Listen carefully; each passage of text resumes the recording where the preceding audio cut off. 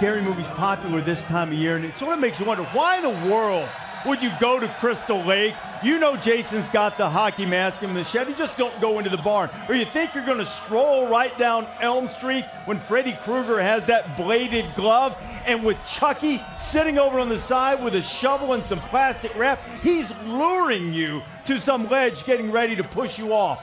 But all of that would be child's play as opposed to stepping in against a TED Talk devouring, Swedish fish gobbling, lovable guy of Jordan Davis, who used to hide in bathroom stalls to avoid going to football practice because he didn't really want to play.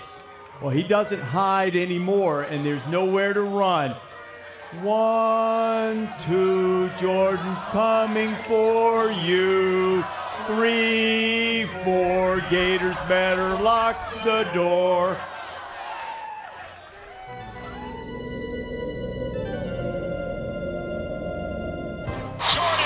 With the sack. He rips right through 2 offensive linemen. They slam him to the ground. That's big Jordan Davis. He was relentless in his effort. The reigning defensive player of the week in the SEC makes the tackle. Size, athleticism, speed. Never going to see nobody like that in the game. See somebody that big, running that fast. Fake pitch, drop behind the line. Once again, that's big Jordan Davis. And that's what you call a bull rush. 330 pounds of bullying. Yeah, absolutely. Oh, look out! Oh, my goodness, Jordan Davis with the safety. I didn't even know that I was called the scariest player in college football.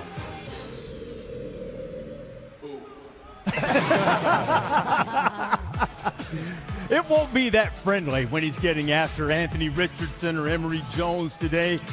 Jordan Davis has just been phenomenal. He doesn't even play on third down a lot of times. Is he the guy? Is he the nightmare in Jacksonville for the Gators' scariest player of the game? He is the scariest player in college football. There's no doubt about it. So we just covered him. But, okay, this is hitting 20 miles an hour on the GPS at 360.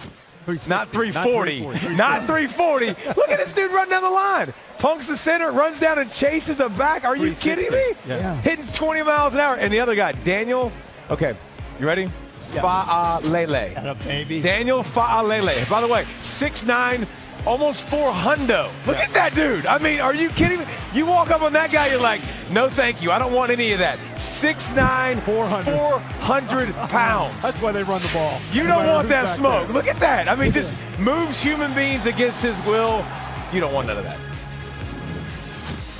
Is it really? Are we making it too complicated, Des? Yeah, I think it's Kayvon Thibodeau. I mean, call him Mr. Tibbs. When you see 6'5", 250 coming off the edge like that, I mean, the guy is so athletic.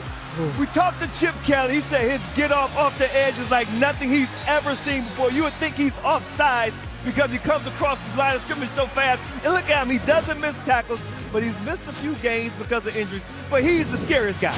Hey, look at that guy number 8, Creon Winfrey. I couldn't get my eyes off this guy against Texas. He's all over the field. Mean, reckless abandon. Look at him.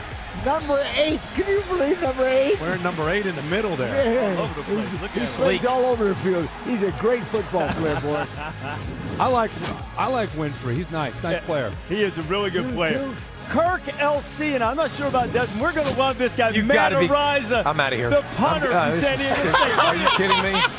You got to be kidding me, bro. He kicked this thing 84 yards, sets up his team. I'm going to hang out with I'm Isabel. going to tell you what. I'm done with you. I want you to see this. Look at this. Look at this guy go and make a tackle. Did you see that, Pollard? Bring the funk, He baby. absolutely wrecked that dude. Yeah. That's a good return man, too. Exactly. But he's still a punter. So He's a punter. He's a punter. All right. Here's the guy. Here's the guy. Right. Thibodeau is great. But Noah Sewell is 6'3", 260, plays in the middle of that defense, and he is a guy that works sideline to sideline. We just showed you the speed of some of these bigger guys. This guy's, you got to remind yourself, he's 260, running down backs. He is, to me, by far, next level scariest guy out there. Yeah.